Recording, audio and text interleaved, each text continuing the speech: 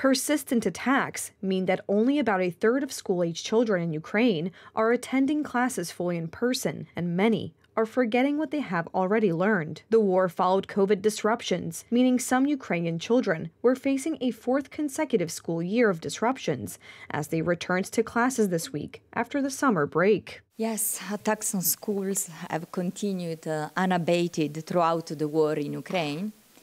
Just last week, teachers were amongst casualties of an attack on a civilian area in the city of Romny. The attack ripped through a school where teachers were preparing lessons for the new academic year.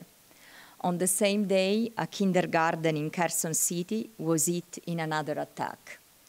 These senseless and reckless attacks have left many of Ukrainian children deeply distressed and without a safe space to learn. They are struggling to remember how to read and write, how to do the basic maths, and also struggling to cope with their daily life and with the continuous fears.